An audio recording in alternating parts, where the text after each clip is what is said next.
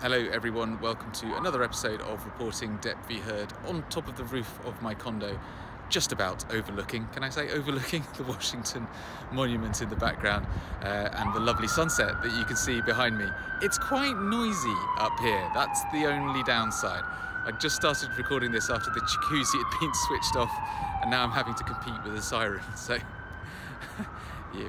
you roll with whatever breaks you get, I guess. Anyway, this week's Reporting Depp v. Heard, or today's bonus edition of Reporting Depp v. Heard, comes to you courtesy of an interview with Professor Kurt Gray. He is Associate Professor of Neuroscience and Psychology at the University of North Carolina, and he specialises in how human beings make moral judgments. He's also taken quite an interest in the Depp v. Heard case, so I was delighted to be put in contact with him, delighted he spared half an hour to talk to me, and I hope you enjoy the resultant interview. All I will say is that he seems to be keeping his cards very close to his chest. I'll be back at the end to say goodbye and to point you in the direction of what else is going on over the course of the rest of the week and when the trial will restart. I know some people are having withdrawal symptoms, so hopefully talking about it again on Reporting Depp v. Heard will help relieve that in some way. Kurt, thank you very much indeed for joining us on a Reporting Depp v. Heard remote park bench interview. I was recommended, in fact, I was told I must speak to you by a mutual contact of ours. So I'd be very grateful if, first of all, you could tell people who are listening to this episode or watching this episode who you are, what you do, and what your interest is in the Depp v. Heard trial at Virginia and Fairfax County Court. Yeah, great. Happy to talk today. So I am an associate professor of psychology and neuroscience at the University of North Carolina at Chapel Hill. And I study people's moral decisions, their moral judgments, how they make sense of the morality of a complex and ambiguous world. So when you see someone who someone thinks is immoral, are they really immoral? How do you figure that out? And obviously, this trial is incredibly interesting to me because we've got two parties, both of whom say the other party is incredibly evil. It's divided many people in America and even the world about who is evil and who isn't. And so that's obviously why I find it so interesting, because it's the perfect kind of demonstration, applied example of my research. And is your interest in everything that is swirling around this trial? Because as you said, so many people are taking a view and taking a position in this trial, or is it the protagonists within the courtroom itself and the evidence that we're hearing? So I study the perception of morality, so how people make their moral judgments. And so I'm mostly interested in kind of everyday people's judgments of what's going on in the courtroom. But obviously, you know, Johnny Depp and Amber Heard are also people who are making judgments of the others, and they're lawyers, right? We're all kind of united in some sense by the fact that we see the moral world in a certain way, and we are trying to convince others that our way of seeing the world is right and the other way of seeing it is wrong. That's the interesting thing about morality, right? Even if there's gray areas, it never seems that way. It seems like it's black and white. So when we dig down into this, I mean, one of the things that many people are perhaps finding surprising is the support that Johnny Depp has taken on huge levels. It's taken over social media, and these are people who come at this from many different angles. You have people within the men's rights movement who are saying that this is an opportunity to finally nail the lie that women can't be abusers. This is women who've been abused and say, I recognize patterns of abuse in the way that Amber Heard is presenting herself or has presented herself, or the evidence that the contemporaneous evidence that exists. And obviously you have the fans who believe their man can do no wrong. And you've obviously got the pushback, which is coming from, let's say, the more traditionally feminist areas, saying, well, this is Johnny Depp, he's showing the patterns of behavior of an abuser, and if there isn't any evidence, actual documentary evidence of him being abusive, or at least violently abusive, that doesn't mean that he isn't guilty of the things that Amber Heard is very graphically accusing him of. So how do you start to pick this apart from an intellectual and academic standpoint? Yeah, it's a great question. It's so messy, and I think this is why it's such an interesting case intellectually speaking, right? Because when we think about abuse, we have an image that comes to mind, and it's usually, you know, the big drunken man who comes home and abuses his wife, right, who's much smaller than him, much meeker, unable to fight back. And there we kind of divide that moral situation into the kind of clear victimizer and the clear victim. And it turns out that that's our understanding of the moral world in general. If you think of any kind of moral act like murder, like abuse, theft, it doesn't matter. You always think of someone who's a pure victimizer and a pure victim. And many things fit that, but not all things.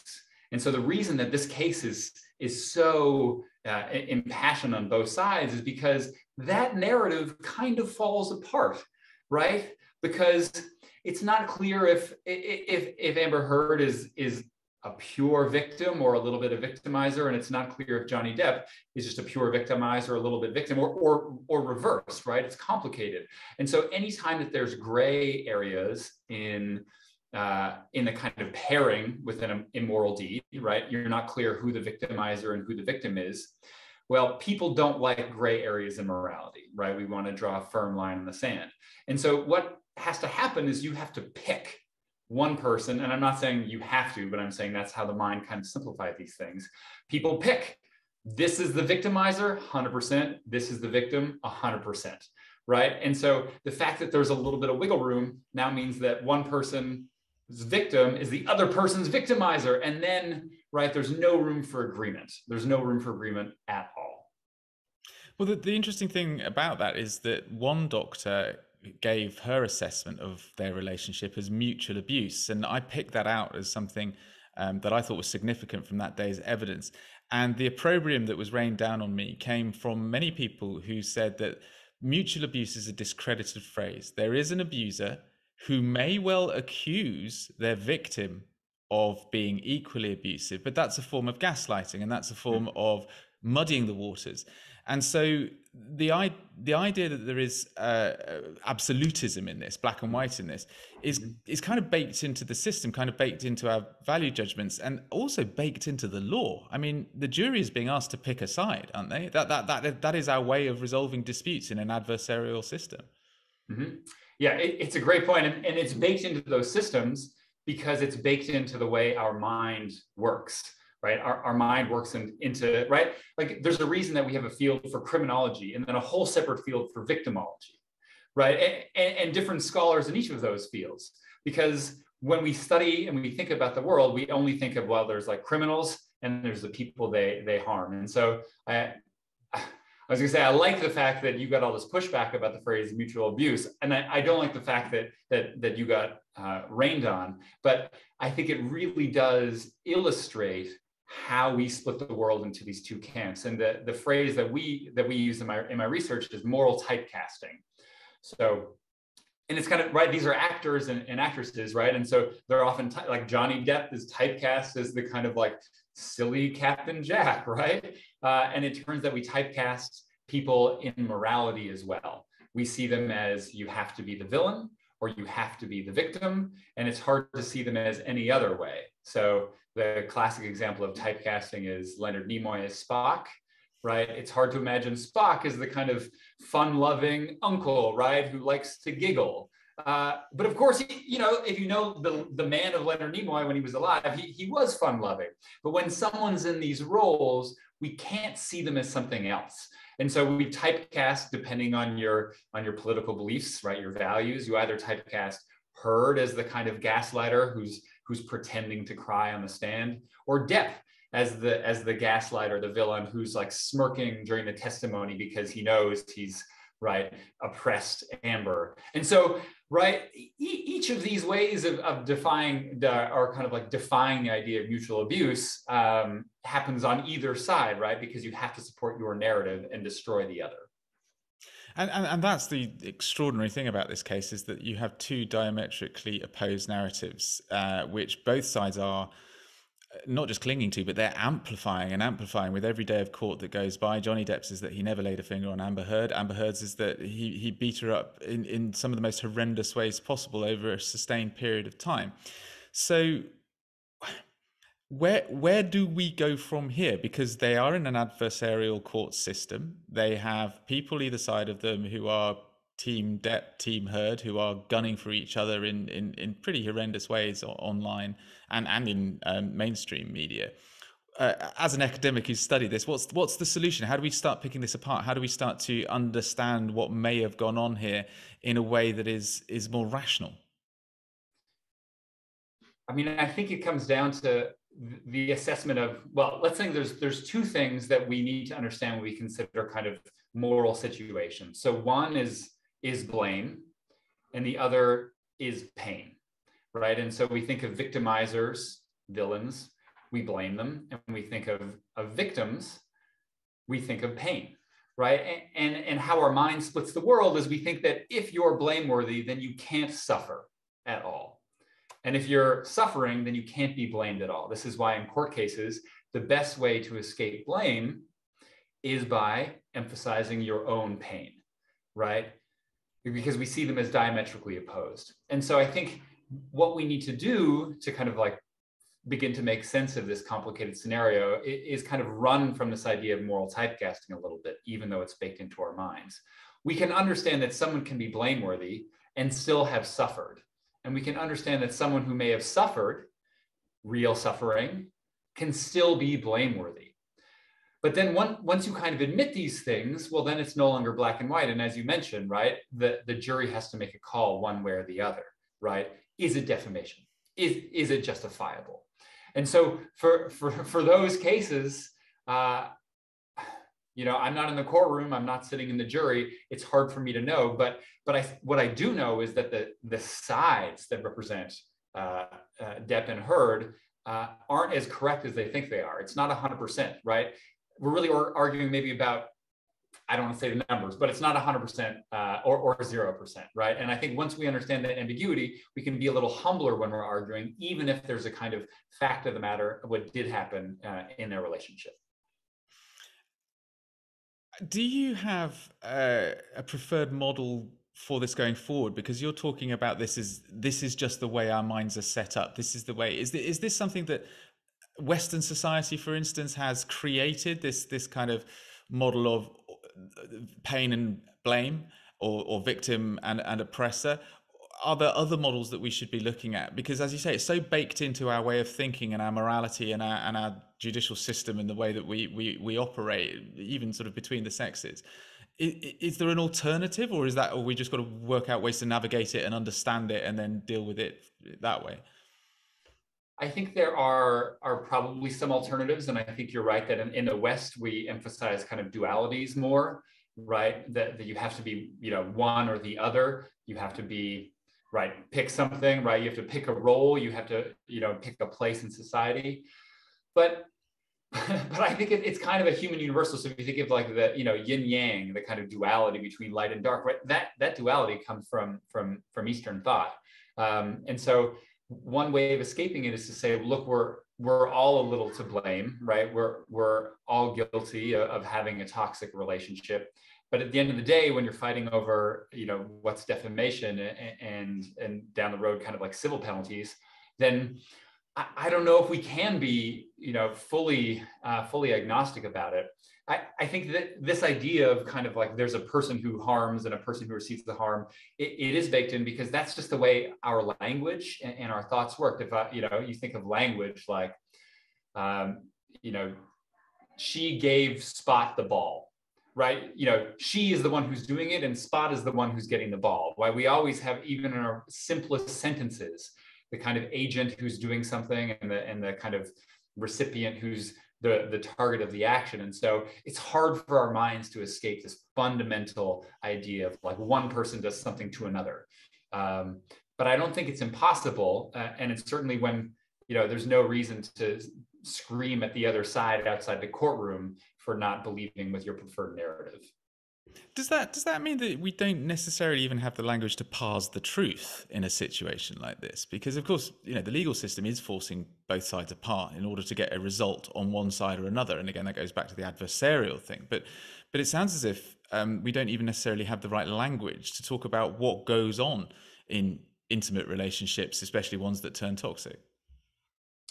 Yeah, that's a great question. And it's a great question about how much our language and our concepts structure our thought and ultimately structure our society.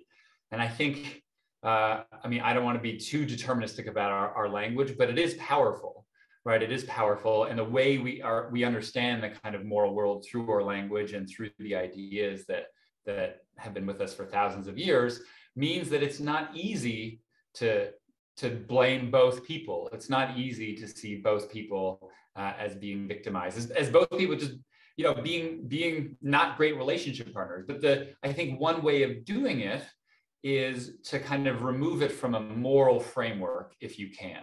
So a moral framework always has the kind of oppressor and oppressed, or victimizer and victim. But you can't imagine a kind of just two people not being very good friends to each other, right? You can imagine two people in a relationship just like both not being especially kind or especially thoughtful. And of course, when there's abuse involved, it's clearly moral. But if we can step back and say, well, they're both people who you probably wouldn't want to be in a relationship with, right? They're both not great partners. And maybe that gives you a kind of a little humility in thinking about the kind of complexity of the moral situation.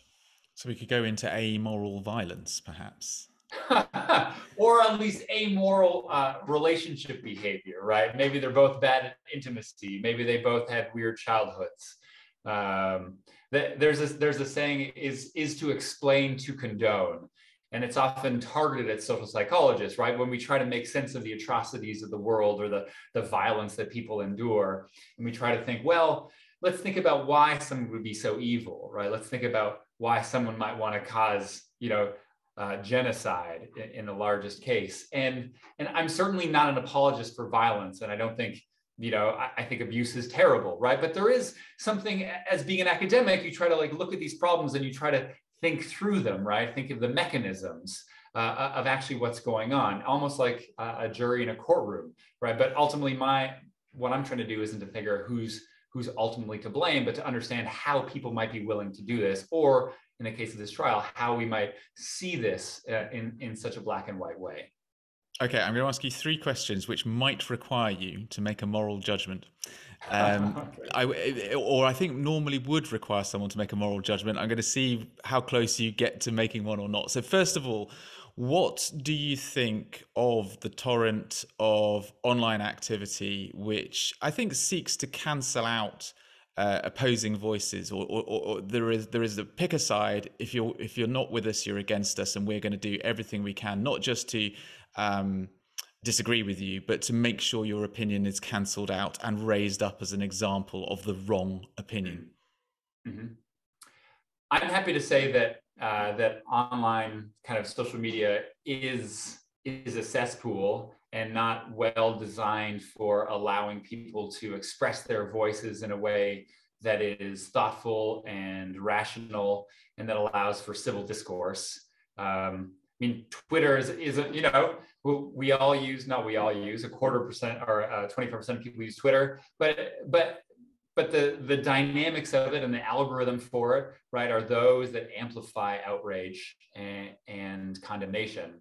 And so I think the same factors in our mind that drive our one-sided perceptions of Depp and Heard also drive how we perceive others talking about these cases on Twitter, right? So if someone says, well, have you maybe considered this kind of, you know, more moderate perspective, right? Then someone comes down on that, and then someone comes down on that, and then you get this incredibly polarized echo chamber. So I'm willing to make a moral judgment on the fact that social media is not great for having reasonable discourse about complicated issues.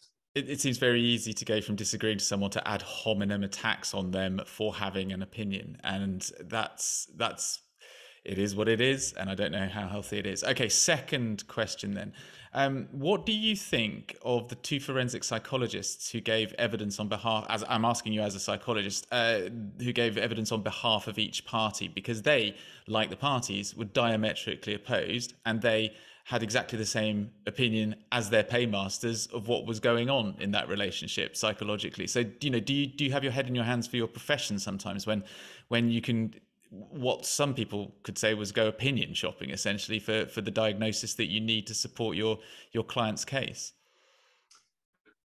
I'm not sure that my head is in my hands for psychology. I mean, I think there's also a difference between a consulting psychologist and a research psychologist. And this was a Right. forensic psychologist who studied without consulting. It was more just to evaluate than anything else. That's right. I mean, so, a research psychologist, if I design a study, I, ask thousands of people to rate their moral judgments. And when you try to figure out the psychology of one individual person, there's much more ambiguity there, right? Psychology is a statistical science. And so you need a lot of people to figure out actually how the mind works. And I don't think that any one psychologist can accurately kind of post hoc by talking to someone, especially when they're being compensated, right, to have a particular kind of view, can really make sense of what happened in someone's mind after the fact. And we know, I think more than kind of doubts about kind of clinical forensic psychology, I just am more of a realist about human nature, right? If you're going to pay someone thousands and thousands of dollars to support your client in a kind of ambiguous situation, then they're going to find it easy to find evidence to support those claims. And again, because this case is ambiguous. I was just going to say, right? It is ambiguous, but they would push back against this and say, no, we looked at the data, we looked at the science, we looked at our rigorous testing, and these are the conclusions we came to. Unfortunately, they happen to be diametrically opposed. And it made me think, there, but for the grace of God, go I. What happens if I get assessed by one person who finds that I might be an all right sort of person, and then the next person decides I'm evil and needs sort of treatment because I've got something horribly wrong with my mind? You think, well, hang on a minute, should we be having this level of disagreement over the same individual? And again, I don't think that psychologists are, or anyone is well qualified enough to talk about the kind of inner morality of any one particular person in a court case like this. I mean, the classic example of someone on trial for evil deeds is kind of Eichmann in Jerusalem, right? Here's someone who did all these terrible things. And no doubt that, that was a case where it was objectively terrible, right? He was the kind of architect of the Holocaust. But even then, people wonder, was he just following orders, right? What's he really doing? Is he an evil person in his heart? And people still disagree about his kind of like inner moral character. And I don't think any psychologist can look at the inner moral character of two celebrities who are, whose kind of abuse with each other and kind of assaults with each other has exploded out into this huge worldwide debate, are well qualified to talk about like who is the true villain, especially when there's evidence on both sides. And again, I'm not sure what evidence the side is more on, but I'm not sure that I would trust these psychologists to be a character witness for you or for me or for anybody. And so, final question: I don't know how much of this you have been watching, but do you have an inkling as to who is in the right in this case? Is it Johnny Depp or is it Amber Heard? Which version of reality do you prefer? So I've been thinking about this a lot. I've been writing a book kind of on how we understand victims and victimizers. And I think you can think about the kind of structure of victimizers and victims in two ways. One is the kind of general abstract way, which is that statistically speaking, men are more likely to victimize women. Men are generally bigger, right? More physically powerful, more prone to violence. Men are twice as more likely to victimize women than vice versa. So I think I understand the kind of believe all women in that sense, because like in general, that's the case, right? And men frequently denied the abuse they were visiting upon women. On the other hand, that's the abstract level. On the other hand, there's a specific level of actually what happened in this relationship. And I feel comfortable in saying, probably, hedge it like a scientist, that whatever's happening in this relationship is not as clear cut as what typically happens in an abusive relationship, where the man is clearly the only person who's to blame and the woman is the only person who is enduring suffering. I think this circumstance is muddier. And what makes you say that? Well, I think what makes me say that I mean, just like anybody else, like I'm watching this trial, right? I'm not sure and I guess we need to see Johnny Depp's lawyers do the cross-examination of Ms. Heard, right? But But if I'm to believe some of the internet things, and I'm not sure that's justified, we need to wait and see this cross-examination, right? But if it also seems that Ms. Heard has done some terrible things to Mr. Depp as well, right? Then it seems like it's not and the fact, maybe I was going to say that Mr. Depp is kind of like a psychopath, but the fact that he thinks that there's enough evidence, and his, lawyers think there's enough evidence to bring this trial to court, right, to even have a go at the millions of dollars in scrutiny that Johnny Depp will be under, suggests that there's probably some evidence there, right, that at least Johnny Depp is not 100% pure victimizer, right? But let's say that he ends up being 99% victimizer and Amber is 1% victimizer. That's still not 100%, 0%, but does that relative difference make Johnny Depp an actual victim, or is he still the victimizer? I think this is the difficult thing that you hinted at, right? Because these judgments are absolute judgments, right? The jury has to make a judgment, yes or no. But really what we're dealing with here is a relative difference. Depp is likely less of a victimizer than your kind of classic storybook victimizer, but does that make him not a victimizer? Does it make Amber Heard a victimizer? I don't know. Neither do I. And thank you very much indeed for your time, Professor Gray. It's been fascinating to hear it from an academic perspective. I'm collecting various different opinions on this, and this is a really, really valuable one. So thank you very much for your time. Great. Thanks for having me. My thanks to Professor Kurt Gray for that fascinating interview. Still not entirely sure where he's coming from in terms of whose side he's on when it comes to the Depp v. Heard court case, but it was great to get his sense that it's a little bit relative, I think is probably fair as a summary. If you want to subscribe and support my work, then please do so. You have to press subscribe, I think, on the YouTube thing. And also, if you want to financially support my work, you can go to reportingdeppvheard.net/newsletter. That's reportingdeppvheard.net/newsletter, and you'll be able to sign up to the regular newsletters that I send out. They're more sporadic when court isn't sitting, but they do come out on a daily basis, reporting on what happened in court when there has been a session in court. And the next one will be on Monday, the 16th of May. We're starting at 9 o'clock, going through to potentially 5:30. 4 days next week, then 5 days in the final week, and then sometime in early June we expect to find or hear a verdict. So that's the way that the court thing is going to run over the course of the next 2 weeks. I'm going to try and do 1 or 2 more bonus interviews which may help you listen to other people contextualize what they're thinking about things and whatever angle they're taking on it, whatever position they're coming from. It's always good to get a different opinion. I'm certainly learning a lot over the course of this lengthy and grueling trial. But I hope you're enjoying the week off and you're getting some sleep if you have been attending court, and not suffering too many withdrawal symptoms if you've been watching on the Gogglebox. I will be back soon, I promise. Take care.